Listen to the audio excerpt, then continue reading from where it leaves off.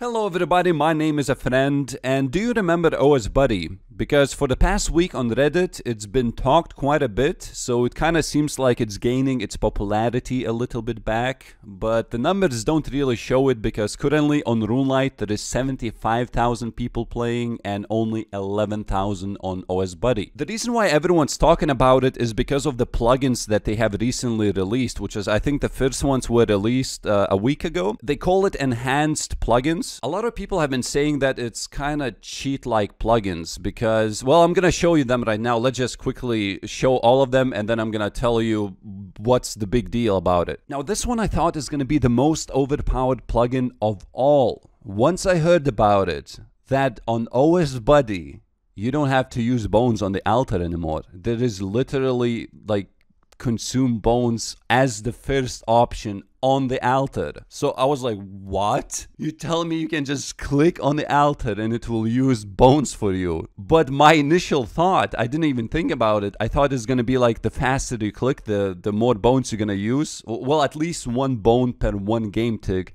which is not the case.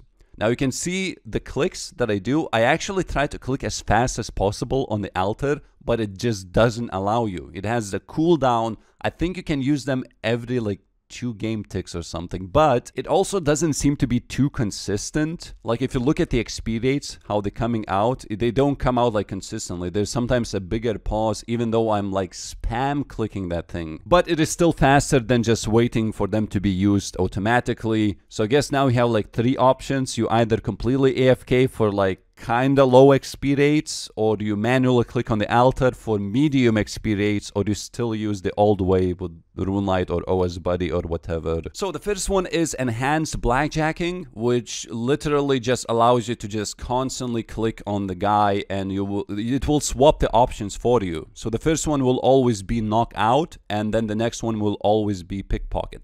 So you don't have to like right click every time you want to pickpocket like people usually do. And this is when a lot of people used auto hotkeys too. And it kind of glitches out sometimes though. I don't know if it's because of blackjacking or because you knock them out like too fast. Sometimes they go to sleep, but they don't actually sleep. And this is where the problem comes in. You can get really the maximum experience an hour, it seems, if you just click all the time. Sometimes it will stand and it will say that it's sleeping. Like this is the thing that it's, and it actually is technically sleeping, so you can right click on it and pickpocket and get the full experience. However, OSbuddy can't tell that. They think that you still need to knock him out, so it just doesn't work sometimes. And initially I thought it's gonna be like Art-Down Knights, and it's gonna be like much easier because, you know, Art-Down Knights, you can just lure them and you can just spam pickpocket like AFK the whole time. So I thought it's gonna be the same in here. There's like so many villagers as well. Now another one is Construction, and all it does, just like you guessed probably, it replaces the options, so you have to only click once. You don't have to right click on the table if you want to remove it, and you don't have to right click if you want to build it. And I feel like this should have been since the very beginning of the game. Like I know it sounds very overpowered, but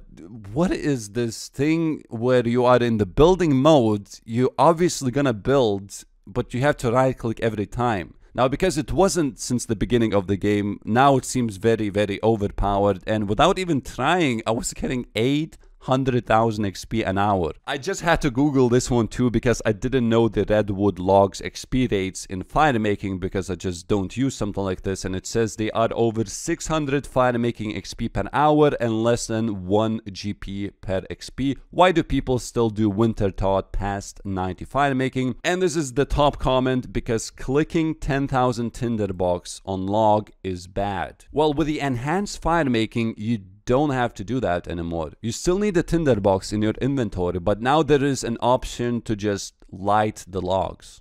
Just like that. This is like another thing that should have been in the game since the very beginning, because I'm very sure that most people just hate clicking those tinderboxes. So I would say this is also like quality of life. This is really good. However, this is where the bad thing comes in, because auto hotkeys were banned for this exact reason. This is exactly why people are talking about these new plugins on Reddit, because why are auto hotkeys banned where you click to do one action, but it does 2 or 3 actions for you? Because in here you should be using tinderbox, which is one action, and use it on the log, which is the second second action, but OSbuddy just bypasses that completely, and it's like, oh yeah, you can just do that.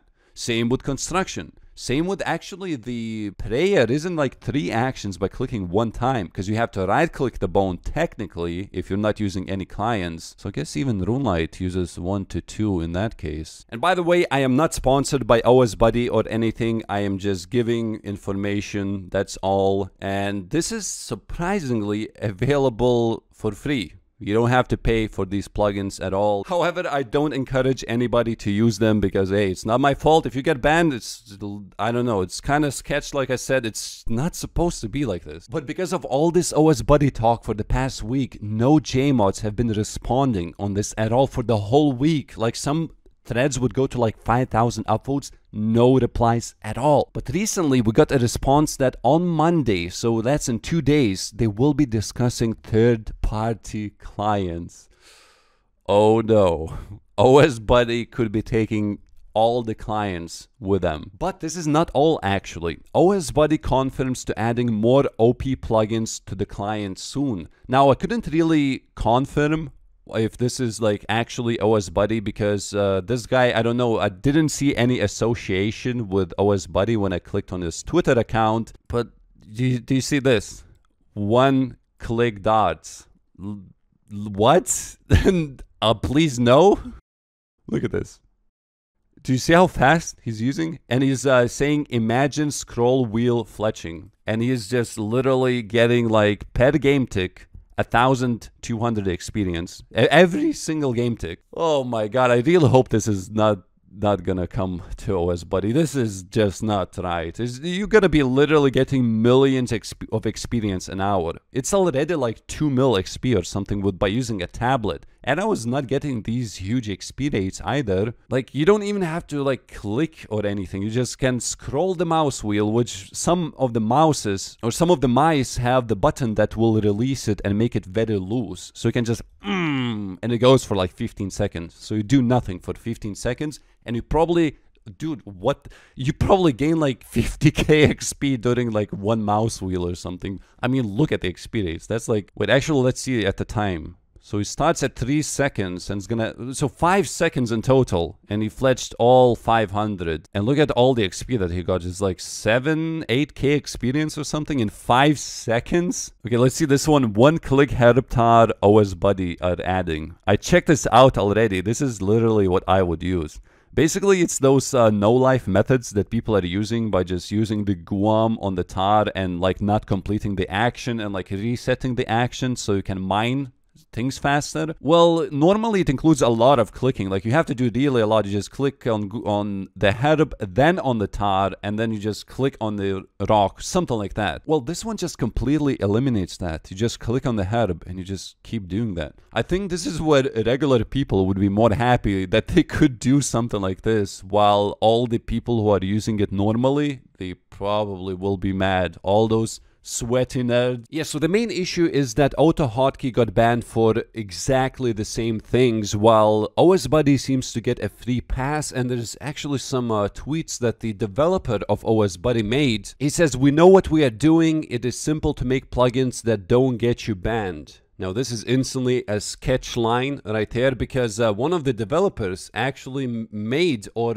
really participated in development of the anti-botting system, because he was employee at Jagex. So they literally know how the whole system works, what can get you banned, what can get you banned, and he literally helped massively to develop the anti-botting thing at Jagex. And you see, he's asking, do you plan on releasing any more skilling plugins like Herptar skilling? And it says definitely, but there is another one, and if you look at the very bottom, it says he's asking about spells, like can you auto select a spell to cast and then clicking to cast it, but in the way that won't get you banned. And Matthew says it isn't the same. Doing spells will be much more tricky, but it can be done in a way that doesn't trigger bans. And again, that line, it's like, yeah, well, maybe it's a gray area. Yeah, probably we shouldn't be doing that, because literally that's why AutoHotkey got banned, but hey, it won't trigger any bans. I don't know, it's just definitely something sketchy when you click one button and you have already spell selected. Sounds convenient though. Sounds something that should have been done again in the game. But why ban auto hotkey? Anyway, that's enough talk for me. Thank you for watching, and thank you. Bye.